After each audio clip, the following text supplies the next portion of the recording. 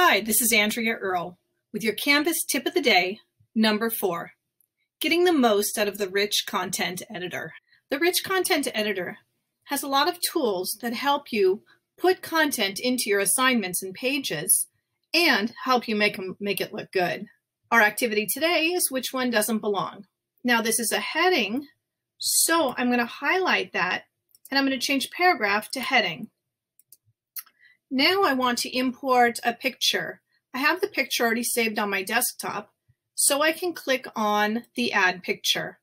Now I'm going to upload the image from my desktop, but if you already had the image uploaded into your course, you could choose it here, or an image from one of your users, you could select it here. So let's go ahead and upload an image from my desktop. All I'm going to do is drag it on.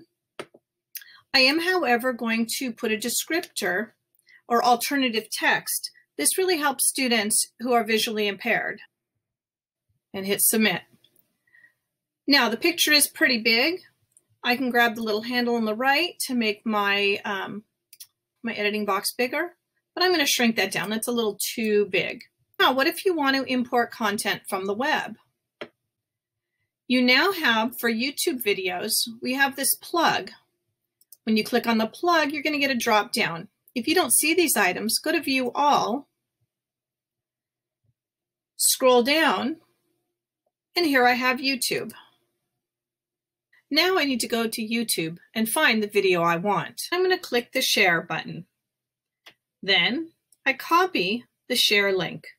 And now I go back to my Canvas assignment. I'm going to paste that share URL into the search bar and hit Enter. And here is the video that I want. I select Embed, and now my video is embedded in my assignment. I hope you too will spice up your lessons with images and video from the web. I hope you enjoyed this Canvas tip of the day in 2 minutes or less.